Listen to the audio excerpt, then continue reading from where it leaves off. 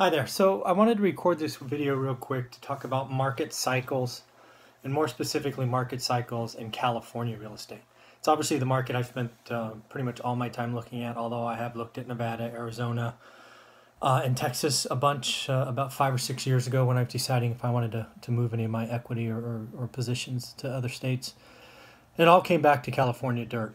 So I like California dirt for a couple of reasons. First and foremost is there is a market cycle, right? If you just go back and look at the last couple of decades, California has pretty consistent run ups. Then there's sort of a flattening, and then there's also a downturn. Now, when some people hear that, they sort of think, "Oh my God, what are you talking about? You know, the downturn hurt so many people," and it absolutely did.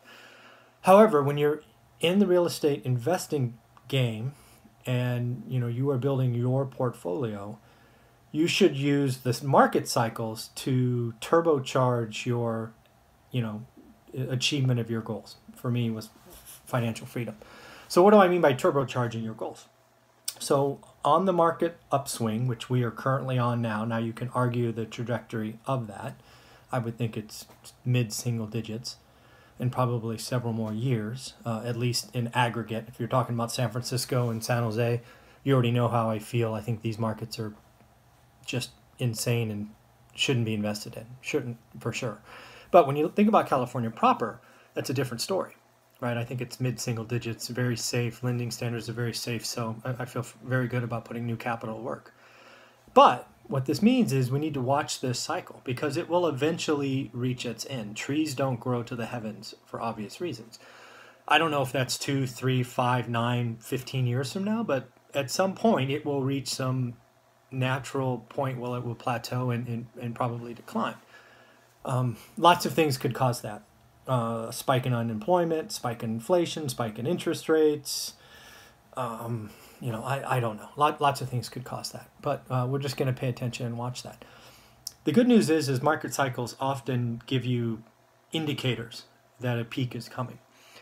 And one of the things that we did very well is when the peak came last time is we exited single-family homes, which we had nearly a double in every asset, and we moved all that equity to small apartment buildings. That did a couple of things. First off, it saved all that equity that we had earned through that cycle. We didn't give it back. We had friends who just held, and then it fell down, and yeah, sure, they had cash flow, but they had the same asset before and after, and they had to wait for it to come back to have any real net worth. We moved all that to small apartment buildings, and working with me, partnering with me on this, my investors will sort of hear what I think's coming and know that hey, I'm moving my equity out of the houses into small apartment buildings because I just think that's the right idea. And again, you can sit pat. There's no reason why you don't have to sell, but we're going to 1031 exchange when it makes sense. Then as it comes down, you can also watch the market cycle because again, it will tell you when it's coming out of it. And that's when you get, frankly, greedy and buy hand over fist. So I love California dirt because of the cycles, right? The ups and downs. Some people I talk with, they just want flat, right? They want to buy it, maybe 1% up, 1% down, neither here nor there. If your goals are, I don't know, pick a number, $500, $1,000, you want to get 3, 4, 8, 10 units. A kind of flat market, buy one a year for 10 years, you'll get there. Nothing wrong with that. That's just not what I wanted. I needed to get out of this game. And, we rode the upcycle. We bought 5 or 6 properties. We used the equity play to 1031 from 6 to 60. And when it went down, we bought everything we could. Now it's, again, on an upswing. And, we're looking at potentially moving assets at some point, maybe this year, maybe next year, the year after, houses into multifamilies again because it's just the right idea. So again, very excited about California dirt. If you don't live here, you should check out the market cycles because I think they'll help you.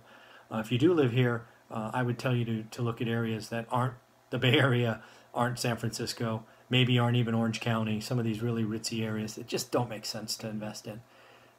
Live where you want, but invest where the money makes sense. And lastly, do me a favor, if you're watching this and still watching this video, subscribe to the channel. I've had that goal of trying to help 1,000 people. I think we're at 26 as of this morning. Just hit subscribe. It's just my metric to capture our path to 1,000. So have a great day.